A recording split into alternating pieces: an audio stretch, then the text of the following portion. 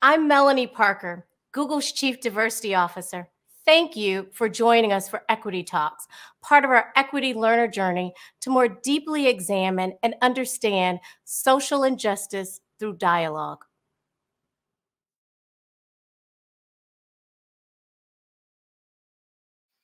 U.S. Congressman John Lewis is a hero and a legend.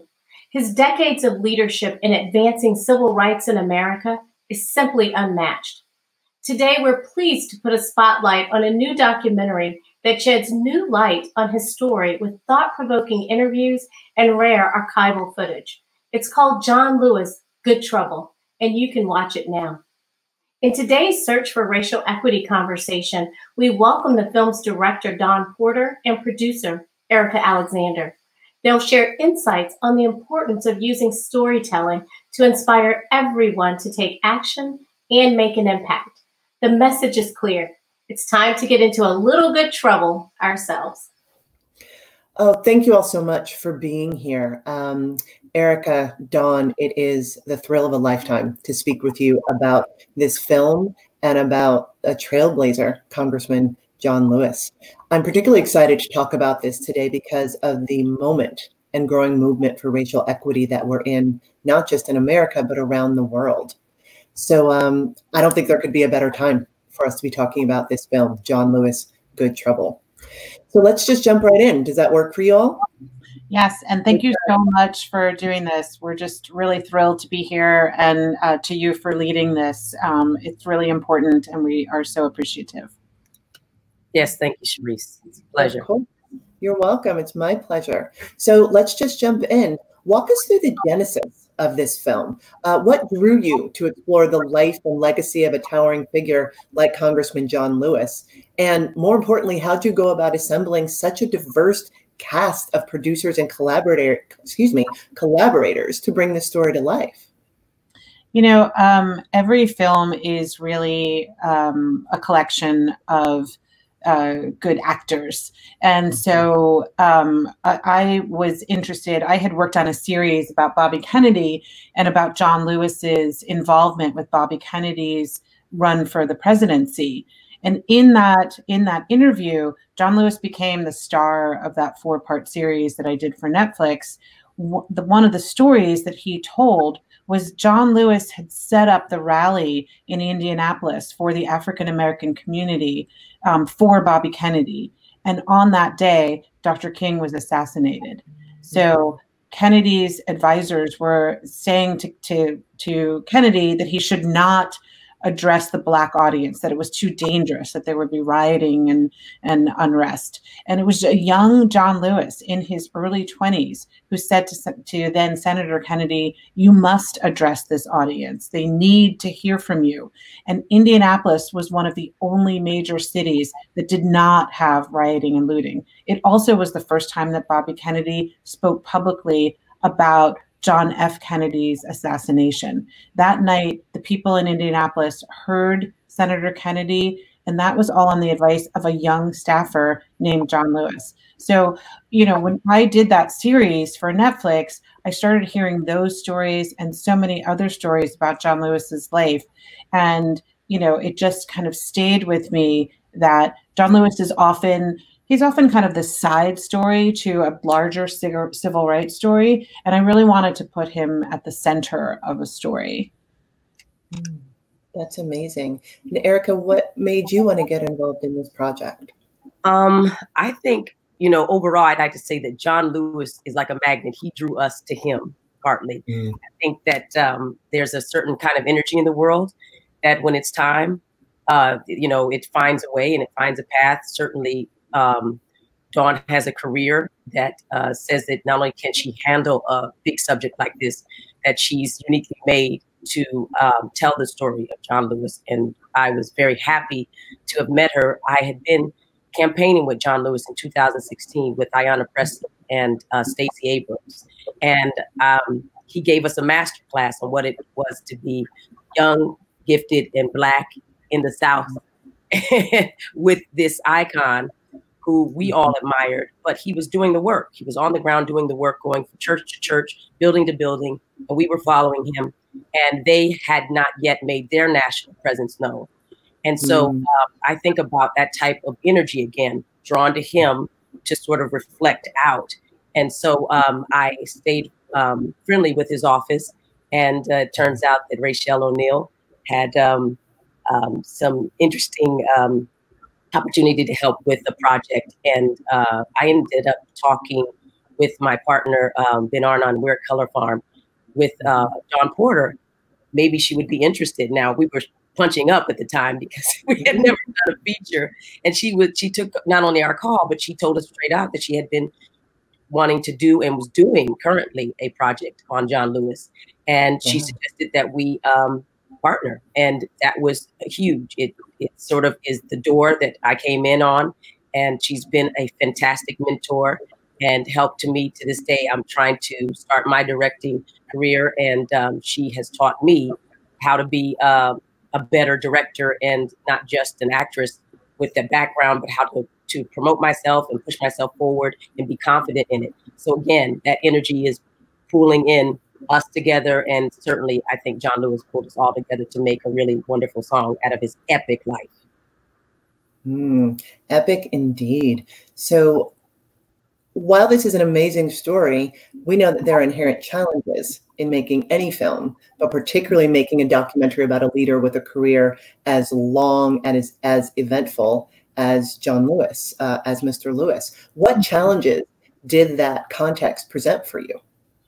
You know, you're absolutely right. After 6 decades of a public life lived and a life lived well, there was just, a wealth of stories that we could tell about his life. So, with every film I do, I try and find kind of a through line, an animating question. And for Mr. Lewis, I thought people who know something about his life know about his broader, iconic, historical moments. But I really wanted to show that he is still here today as an active legislator, still getting into good trouble on this time from in the halls of Congress instead of, in the streets of the South.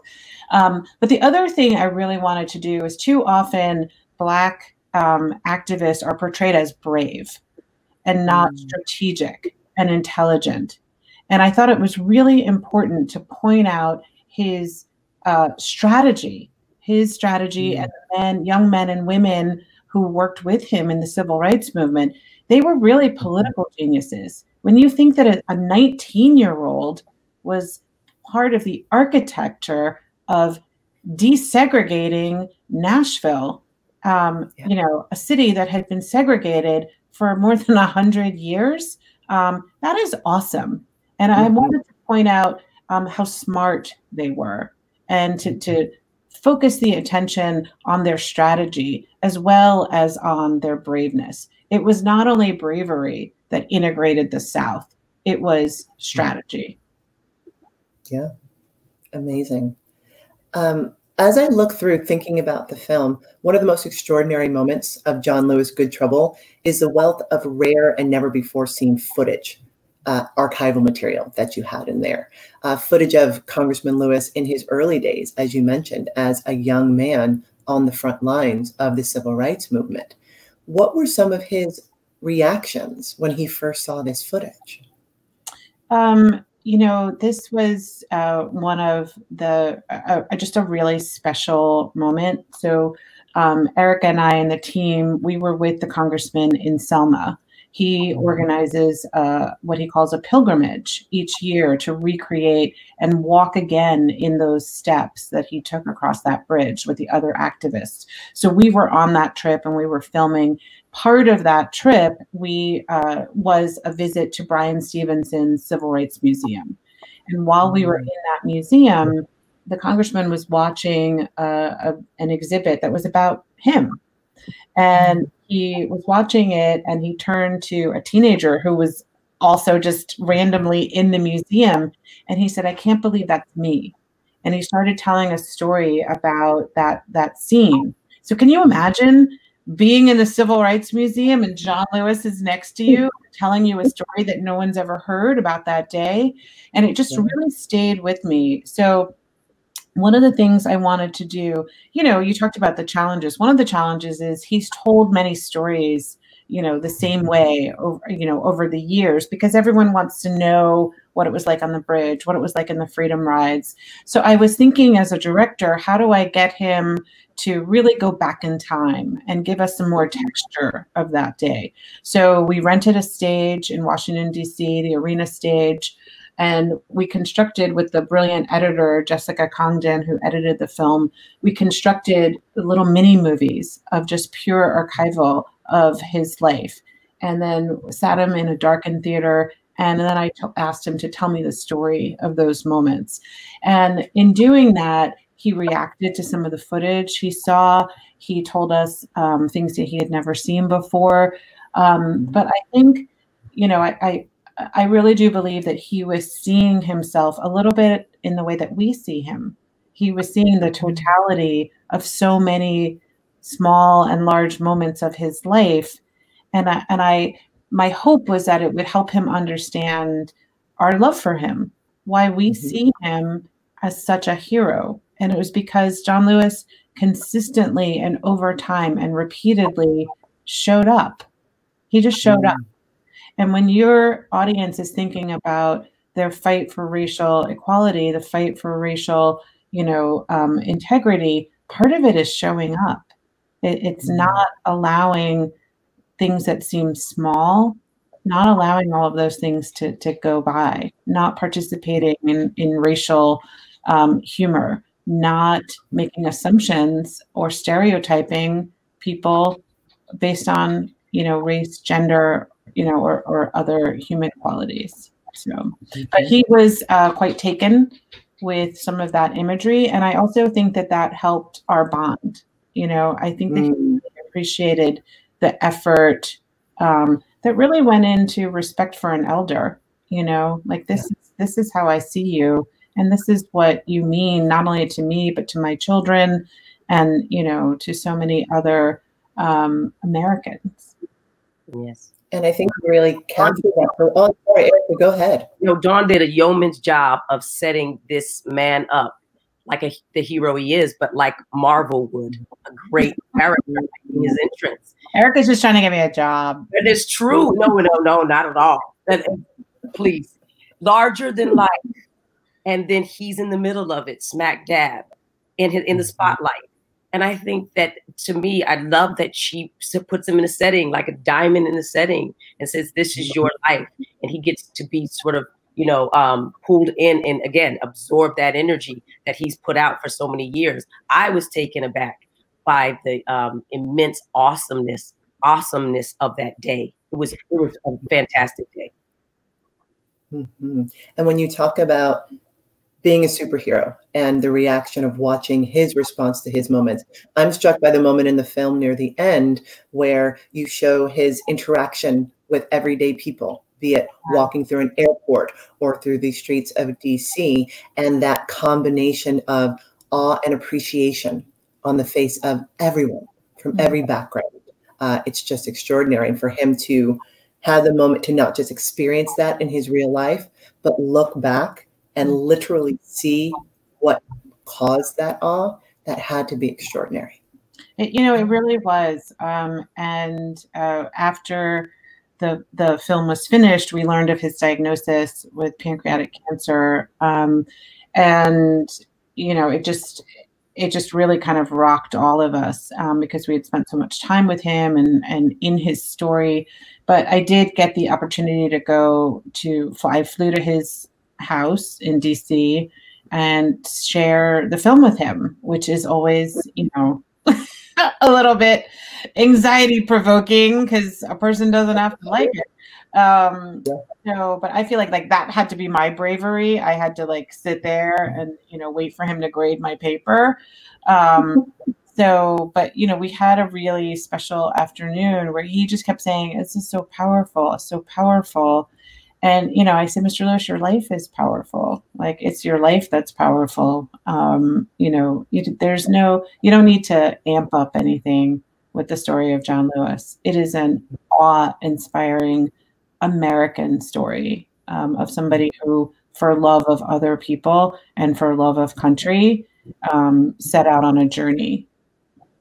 And it's holding up a mirror, right? You simply held up a mirror to the life and accomplishments of a great man. So that's incredible. I'm so glad you had that opportunity to share that with him, see his reaction. The film contains so many other testimonials from some of the biggest names in American politics, congressional newcomers like Alexandria Ocasio-Cortez to Rashida Tlaib, Ayanna Pressley, Ilhan Omar, civil rights movement giants like James Clyburn and the late Elijah Cummings, as well as Stacey Abrams, Eric Holder, Cory Booker, Nancy Pelosi, Presidents Carter, Clinton, Hillary Clinton. It just keeps going. What was it like hearing about Mr. Lewis's legacy from his contemporaries, as well as the next generation of lawmakers? You know, that was, and Erika was there for a lot of those interviews as well. And it was, you know, the feeling of hearing a story from an elder that just grabs your attention. And for all of these people, you know, we filmed in like kind of a marathon Capitol Hill day where people kept coming one after the other. So they were coming in and telling these stories in between votes. And it just was not, you know, sometimes people say nothing has changed and we haven't, you know, advanced. And that's not true. I mean, we had Elijah Cummings in Congress. We have Representative Clyburn, who's the Democratic whip.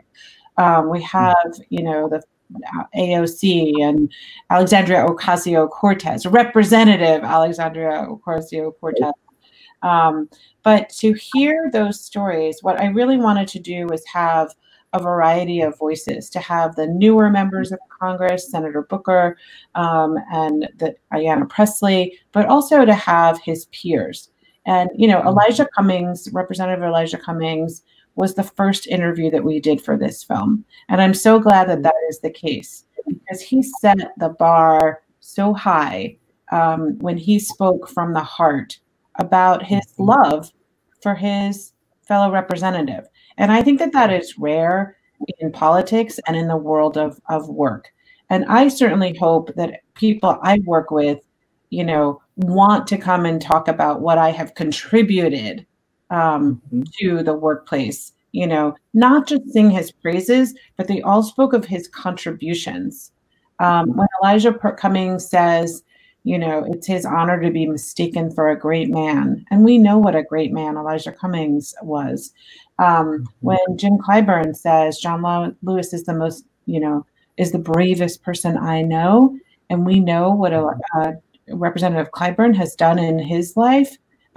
Those are not hollow. That is not hollow praise. That is really deep praise. And I think that that is a signal about a life well lived.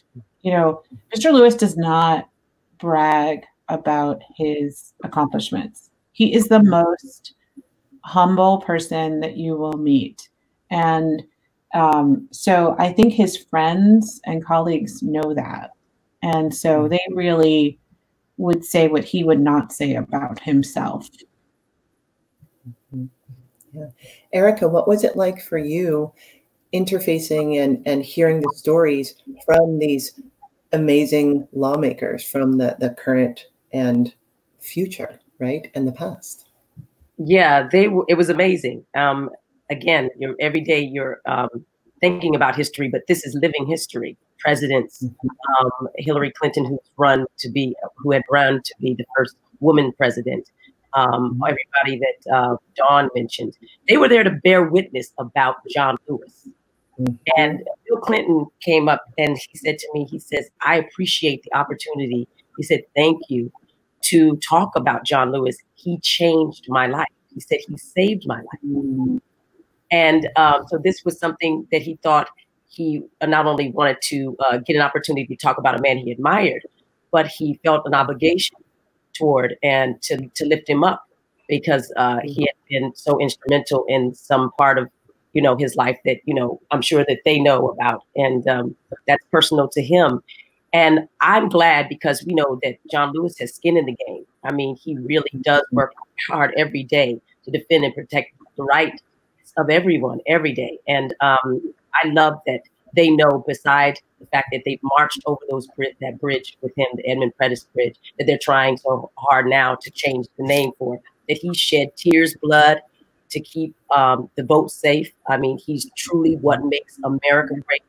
And he's trying to maintain the conditions for freedom and justice. And all these people who have been gladiators and you know, in this arena said, we're here to pay tribute to a great man. So, you know, you just get out their way and let them tell their story. And that's what Don did. And they felt very comfortable. The minute they got into that space, you could feel like when Sheila Jackson Lee came on and sat down, you knew that, you know, this is one of the first, she's one of the first graduating classes, actually the first graduating class from Yale of lawyers, black female.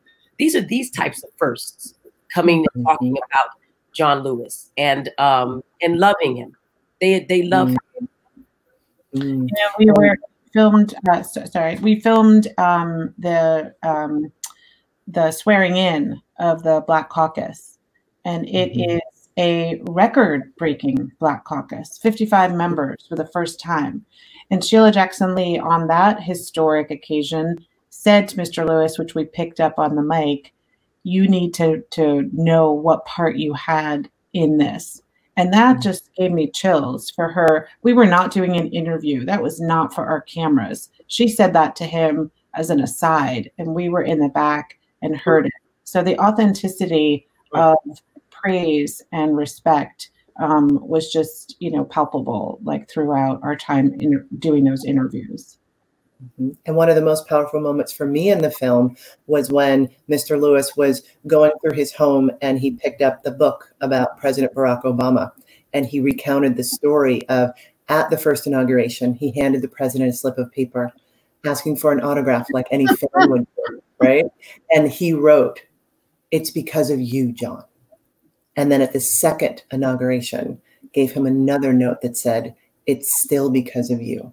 That was one of the main moments in the film where I really got a chance to see him reflecting on his impact.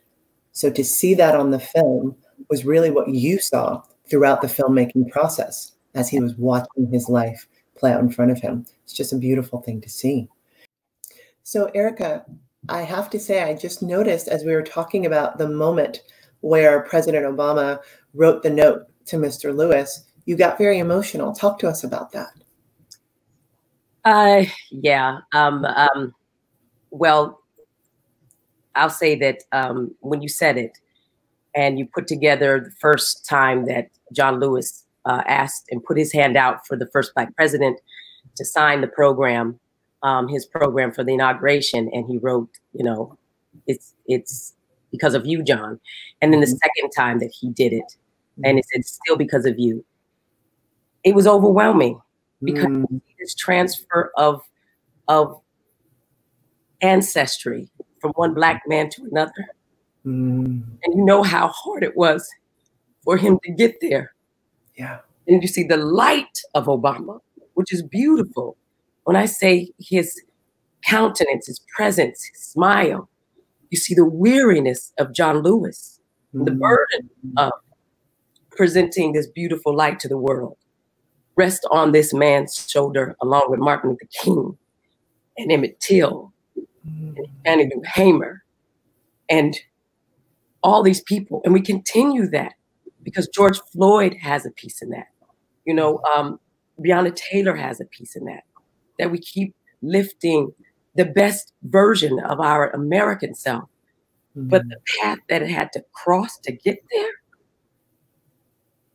is a lot of wonderful stories, and a lot of pain and suffering. He wrote that and he hands it to somebody who's, by all accounts, lived his best life for the rest of us. I'm just glad to be a part of it in some way, to have touched that part of history. And it touches you. You realize that we're living history, and we have an opportunity and a responsibility to do what John Lewis called, you know, getting into good trouble and I say that it's an act of living an example of courage and faith, right action. And he calls it good trouble. And so I think even this discussion is a version of getting into good trouble, necessary trouble. So Yes. thank you for putting it that way, because sometimes we need to see it just plain and simple to touch us and move us forward.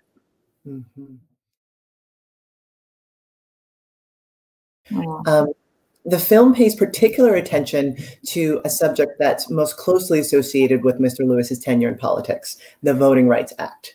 Many of his early activities were centered on gaining access to the vote. Can you talk about that battle and how, particularly in this moment, empowering people to get out to vote is more important than ever? Yes.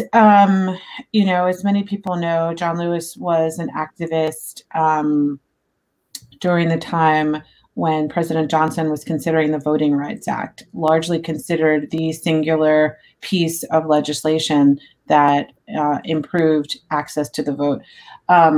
You know, Mr. Lewis told us for example, in Mississippi, after the Voting Rights Act, the percentage of African-American vote went from, it just increased like 500%. I mean, this is truly breaking legislation.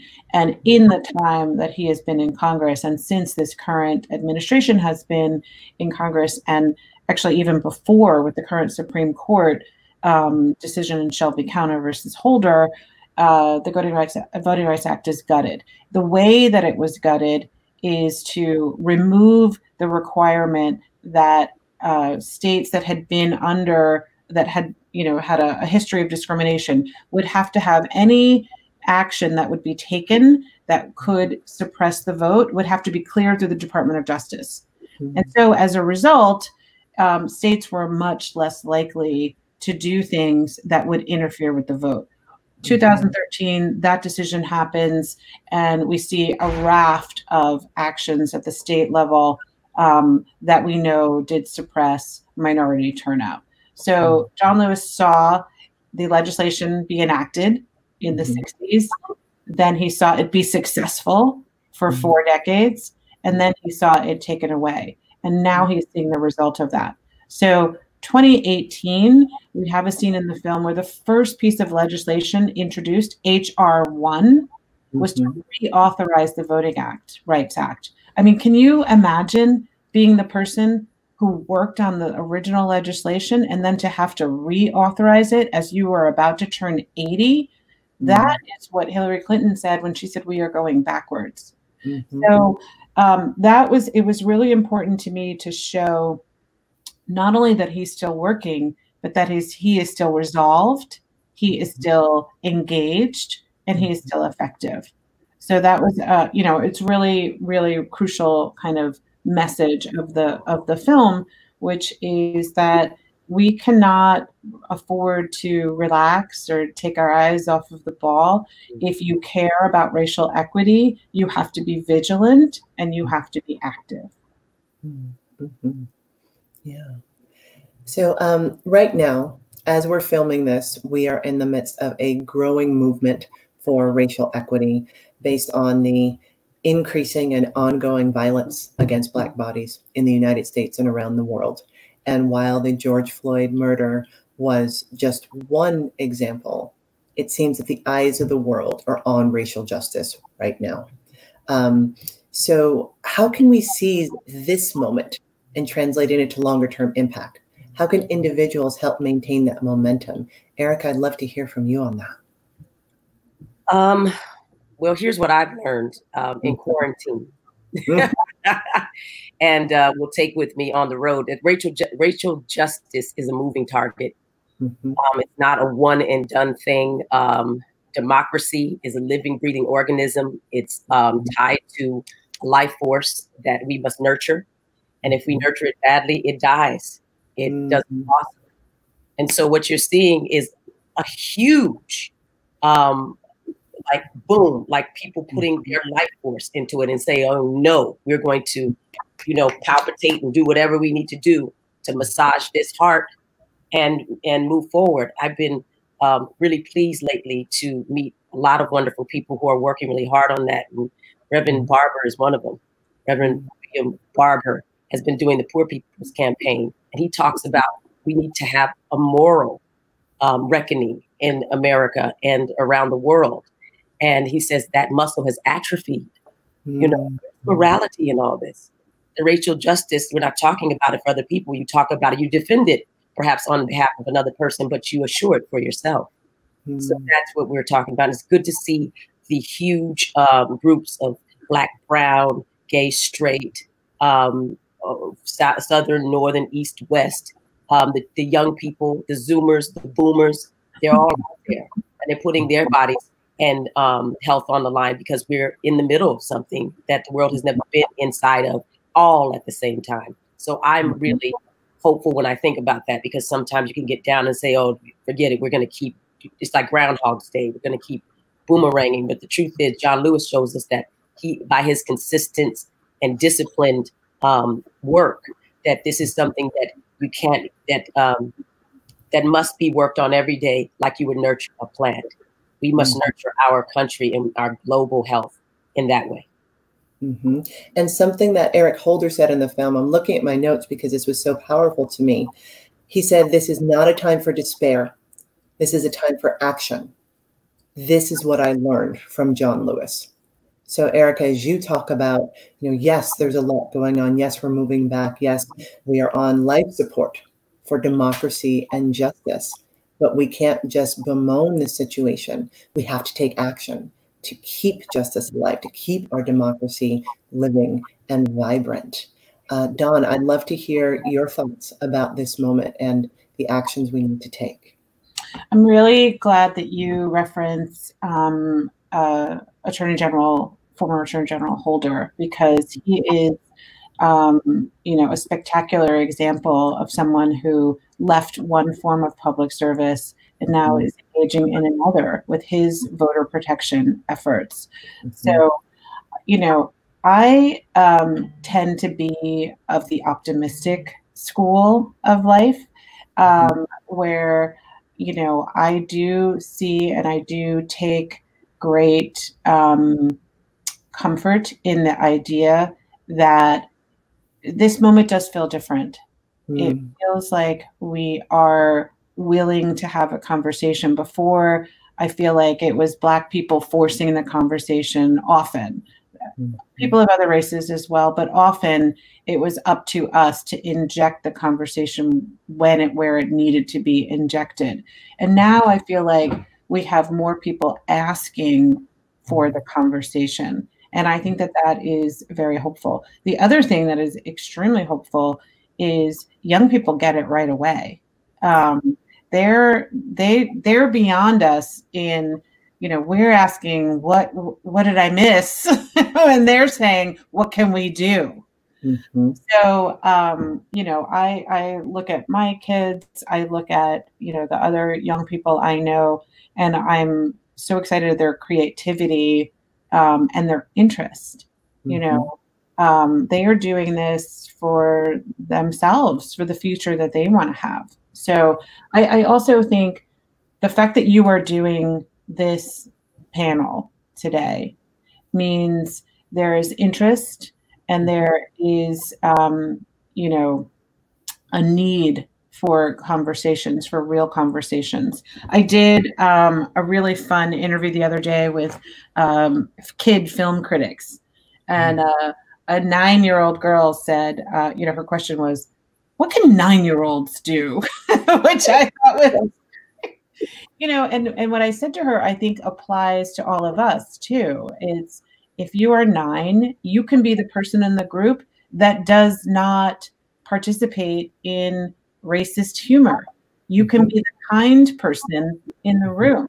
You can ask yourself if there are things that you maybe don't know. You can ask yourself why you have certain responses to things, and you can ask your friends and colleagues and people that you know to help you in that quest. And I think, for too long we've gone to work and we're all supposed to be the same. We're not the same. We have different backgrounds and experiences, and that is that is why we want to be together, to share. So I am hoping that people will bring more of their full selves to work, that they will ask questions rather than make speeches, and that they, perhaps will let some of the quieter voices speak up, and, let's maybe do some more listening. And then I often tell people, I have a number of white friends, very close white friends, and I've had some people say, "What can I do? What can I learn?" And I say, "You can Google." Just like I can. So, you know what you can do? Google. That's what you can do. Google the good books. Do your research. Yeah. Yeah. So you talked about a 9-year-old asking what she can do in this moment. I want to take us back to your early life, maybe not as 9-year-olds, but thinking back. In the documentary, we learned quite a bit about Mr. Lewis's childhood and his experiences growing up in the South. Erika, we'll start with you. Can you please tell us about a story growing up that led you to the work that you're doing today? Sure. To tell my story, I have to tell a little bit of my parents' story. My mother was a teacher. You're into public education too. You appreciate that. But she was, both my parents were orphans. I'm one of 6. And I spent the first 11 years of my life in a hotel called Starlight off of Route 66. My father was an itinerant preacher, and he earned his living going around to churches where they would invite him, and then they would pass around a plate, and he'd get the offering after everyone else took from the building fund, from the First Lady's fund, from all that. And often he would preach a set of revivals and we lived in Arizona up in the mountains. We for like a whole week and maybe get $60. So we did a lot of dumpster diving and going to powwows and picking up cans and bottles. And that's how we would help to supplement the income. And I started working when I was 5 years of age, knocking on doors, asking people to take out their trash, sweep their porch. We get a quarter or 50 cents. And when it snowed, my brothers would shovel, and they would make maybe $20, which was mythological. And that's how I lived my life. But my parents, they struggled so much to make a way for us. And I don't say this as a sad story. This is an American story. It's where I come from. And I can't imagine a life where I don't think about others or to be in service of someone, to grow. And my growth needs to be a selfish act. No, it needs to be a selfless act, to find ways to learn from my own mistakes and move forward, because they did. And they did it with very little help and education. They went to Bible college and they, lived in their car and again, people's garages. And then they got us because the German Lutherans saw him and said, "You know what, you're really good, Robert Lee Murray," named after a Confederate general, and sent him to the Theological Seminary in Philadelphia. And suddenly I get a chance to be in a larger place where suddenly a summer program, someone found me, Merchant Ivory, and gave me the lead in a movie. And I've got now a SAG card with health care and benefits and a way to go. But I remember how many people auditioned for that big general call, how many girls didn't. Thousands of girls from the tri-state area weren't picked. And so I told myself, I had a little bit of survivor's remorse and said that I would do everything I could to lift those voices and find a way to bring resources and some kind of access to the people who could help. And so that's why Color Farm is around. That's why it matters that we think about marginalized in the pipeline, and that we know that our best Beethovens and Shakespeare's and Maya Angelou's are yet undiscovered. And, and that's my goal in life. So my childhood has spawned my entire mission. And I appreciate the sacrifices my mother made for me to be here talking with both of you. You talk so much about living history. And earlier in the conversation, Dawn mentioned having the first interview for the film with Representative Elijah Cummings before he passed away.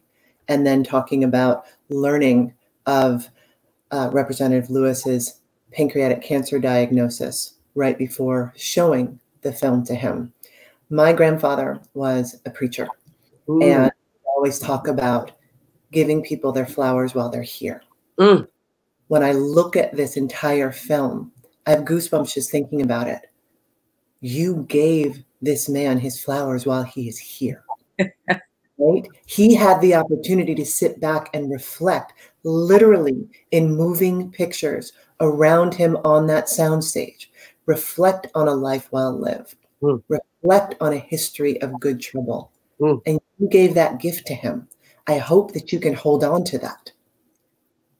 I thank you for saying that. I will make it my business to hold on to that.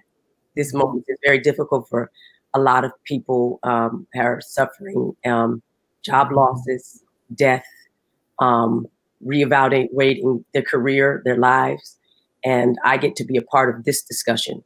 And I don't think that's, I don't take it for granted. So thank you. Thank you. This was just a pleasure. Something I think about when I look at Mr. Lewis's life is a legacy of respect. He is a deeply spiritual man, respectful to everyone, from the people in the airport who approach him to his counterparts on the other side of the hall.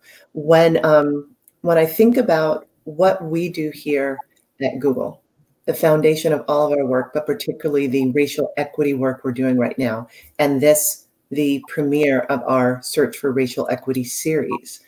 Respect is critical to everything we do. Respecting the user, respecting the opportunity, but most importantly, respecting each other.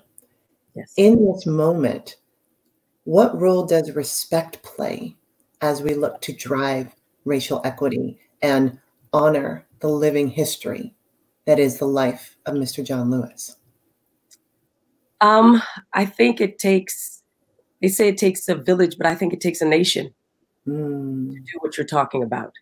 And the nation includes all our institutions, whether it's educational, religious, sports, foundational, traditional, theatrical outlets, what I do in the living arts, creative arts. We have to work together to innovate new ways for us to collaborate, partner with each other. You came to the and said, let's do something together for John Lewis inside of a program that you had created talking about racial equity. And that right there is a partnership to, I think, to an end to talk about a man and about a film and a documentary. There's also a way to think about us as the beloved community that he worked toward, that, you know, it wouldn't matter where we worked or how we were working, that we could work together. And so, I'm glad that in a way we're finding new ways of discussing and having this discussion and making new communities and different programs come together, because we're stronger together. There's no doubt about it. And it will take a nation. So this is the innovation that's happening now, and all the new types of conversations and discussions that will hopefully take place no matter what afterwards. We need to continue, because Google is not just a search button. It's often it's a pathway to energy and information, and perhaps to empathy, because if you know more, you do better. And so that's important. I want to end talking about hope. We talked a little earlier that Mr. John Lewis, he really focused on hope and encouraging us to stay hopeful. Yeah. Sometimes it's easier said than done, particularly when we're in the middle of a COVID global pandemic and strife around the world. What are some things that you're doing to stay hopeful in general and in this moment in particular? Well, you know, I try to, that's a difficult question. It is, right? I'm just being honest. It's hard to stay hopeful, because sometimes you think you're making headway, and you know that you're, again, my survival is tied and linked to everyone's behavior, good, bad, or ugly. You know, we are all in the same boat. That's, you know, it's true. Some are in yachts, some are in canoes. You know, some have a hole in the boat. But they, you know, in the same storm, So we have to remember those who have less. And I'm trying to make sure that I'm doing my part right now, wherever I am, even in front of a Zoom call or talking about somebody, to make sure that it's about everyone and not just about a selfish act. It's selfless. I don't need any self-promotion. I need to feel that I'm, again, collaborating and having a conversation that's greater than me. I don't have children. You have 2 sons, and I think about your sons when I make my decision. You know, I don't need to have your sons for them to become mine. They're precious. They're beyond all words.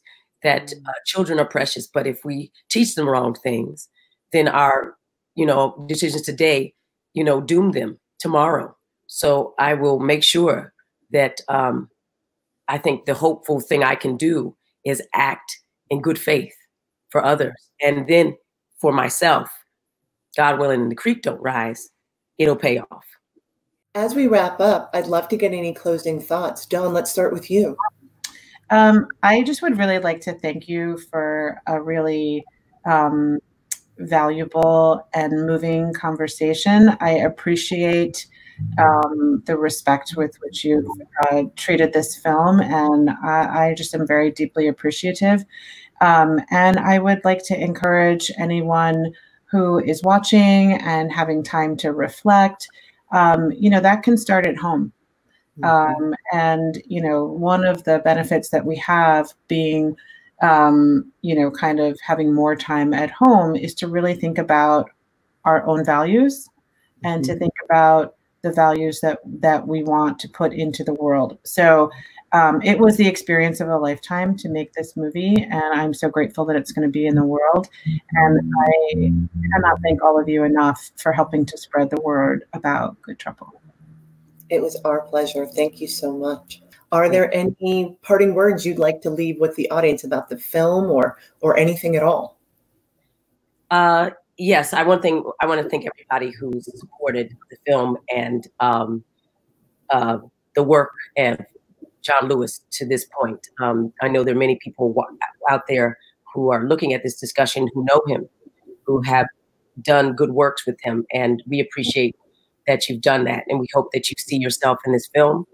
And to everyone else, that you're learning about John Lewis, and as you go and look at more, not only civil rights, but how we got here through American history and world history, you know that he earned his Good Trouble moniker and that icon status by committing his life to the fight for civil rights and justice for all. And he did it armed with the courage of his convictions, the abiding philosophy of nonviolence. He did it through unrelenting peaceful protests and a love for the beloved community.